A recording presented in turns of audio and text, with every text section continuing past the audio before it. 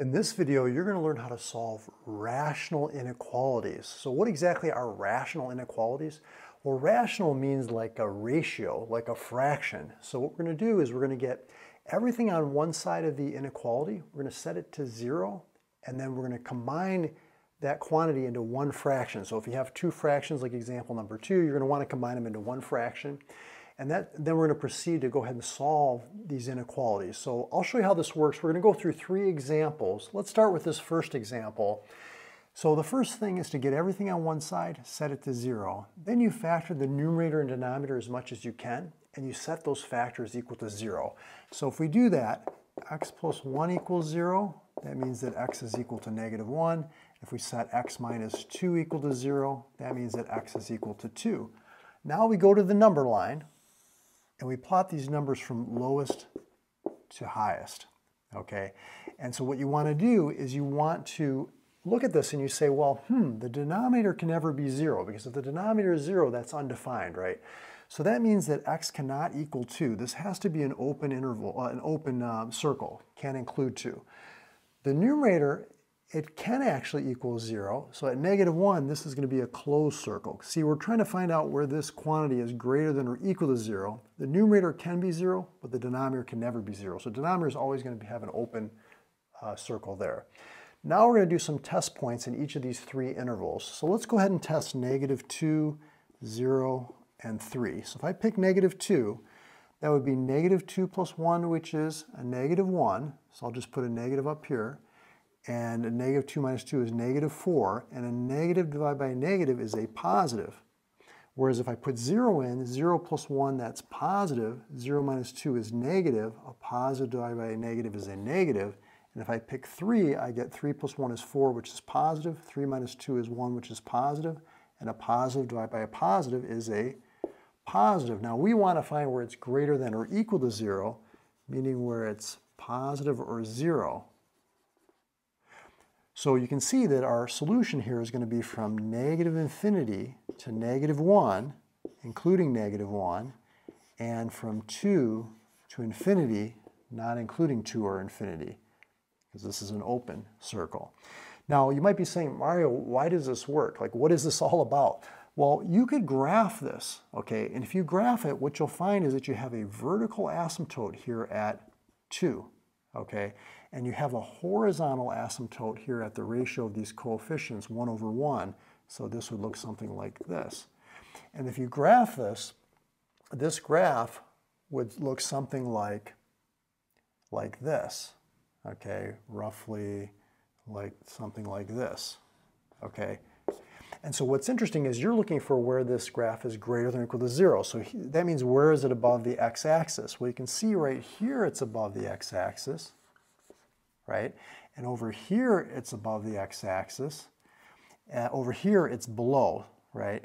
So that's why we don't want to include the vertical asymptote in there. We just want to know where it's above the x-axis, meaning it's greater than 0 or equal to 0. I could be right on the x-axis. So what we're doing is we're taking a 2-dimensional graph and we're analyzing it in one-dimensional, on a one-dimensional number line. So it just makes it a little bit quicker, a little bit easier. Let's take a look at example number 2. So for example number 2, we're going to subtract this quantity to get everything on one side and set it to 0.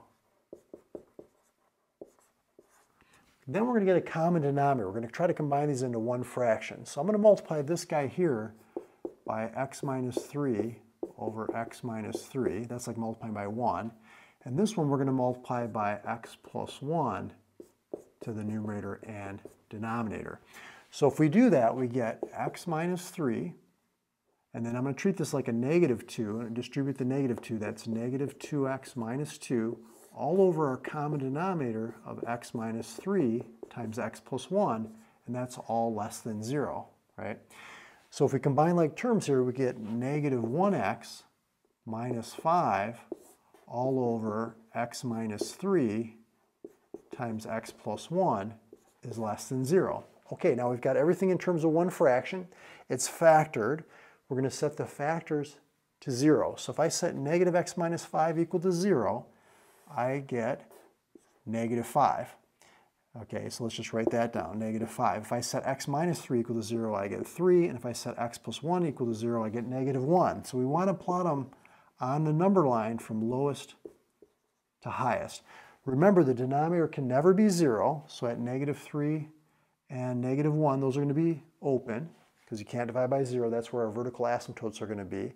The numerator can be 0, but we're just looking for it's less than 0, not equal to 0. So at -5, this would also be open. If this was equal to 0, then this -5 here would be closed. Okay, perfect. So now all we have to do is pick some test points. So I'll pick -6 here in this interval. If I put -6 in, I get +6 minus 5 is 1. That's positive. -6 minus 3 is -9, that's negative, and -6 plus 1 is -5, that's negative. A negative times a negative is a positive divided by a positive is a positive, so we'll just put a plus sign in this interval. If we check -2, that's going to give us 2 minus 5, which is -3, so that'd be negative. -2 minus 3 is -5, and -2 plus 1 is -1, so we get a negative divided by a positive, which is a negative. And if we pick 0, let's see, we get -5, which is negative. We get -3, which is negative. 0 plus 1 would be positive. A negative times a positive is negative. A negative divided by a negative is a positive. And if we pick 4, we get, let's see, -9, which is negative. 4 minus 3 is 1, that's positive. 4 plus 1 is 5, that's positive. So we get a negative divided by a positive, which is negative. And we're looking for where it's less than 0, meaning where it's negative. So that's going to be right here and right here. So if we write our intervals, this is going to be from -5 to -1, and from 3 to infinity, not including the endpoints because they're open. So that's going to be our solution, and you got it. Let's take a look at one more example. See if you can pause the video and try this one on your own. Okay, what did you get for number 3 here? We've got x squared plus x all over x squared minus 4 is less than or equal to 0. So what do you do on that one? Well, if I was going to do this one, the first thing I would do is I'd factor the numerator by factoring out a greatest common factor, and then we've got a difference of 2 squares in the denominator. And now that we have it factored, we're going to set the factors equal to 0. So if we set x equal to 0, we're going to get 0. If we set x plus 1 equal to 0 and solve, we're going to get -1. If we set x minus 2 equal to 0, we get 2. And if we set x plus 2 equal to 0, we get -2. Now we're going to go to the number line, and we're going to plot these from lowest to highest. So we're going to say -2, -1, 0, and 2. Remember, the denominator cannot be 0. So at 2 and -2, these are going to be open. But the numerator, it can equal 0. So that's going to be a closed circle at 0 and -1. Now we just have to check our intervals to see if it's going to come out to a positive or a negative. So let's start over here with -3, and then this will be -1.5 and -0.5 and 1 and 3. So if we plug in -3, we would get we'll write it over here, we'll get a negative. -3 plus 1 is -2, we get a negative. -3 minus 2 is -5, we get a negative. -3 plus 2 is -1, we get a negative. So a positive divided by a positive is going to give us a positive. And -1.5 now, let's see, we would get a negative. -1.5 plus 1 would give us a negative. -1.5 minus 2 is a negative. -1.5 plus 2 is a positive. So we're getting a positive over a negative, which is a negative. If we do -0.5, we get a negative. -0.5 plus 1 is a positive. -0.5 gives us a negative. -0.5 gives us a positive, so we're getting a negative over a negative, which is a positive. And if we pick 1, let's see, we're going to get a positive, positive. 1 minus 2 is a negative. 1 plus 2 is a positive. So we're getting a positive over a negative, which is a negative. And if we plug 3 in, we get, let's see, we get a positive, positive, positive, positive. So a positive divided by positive is a positive. We want to know where it's less than or equal to 0, meaning where it's negative or 0. So you can see that our intervals here are going to be from -2 to -1, including -1, and then from 0, including 0, to 2, not including 2. So that would be your answer in interval notation. and you got it. So great job if you're able to get that one. If you want to see some more examples, check out a previous video I did on the same topic, rational inequalities solving, and that video right there. So follow me over there. We'll get some more practice, and I'll see you there.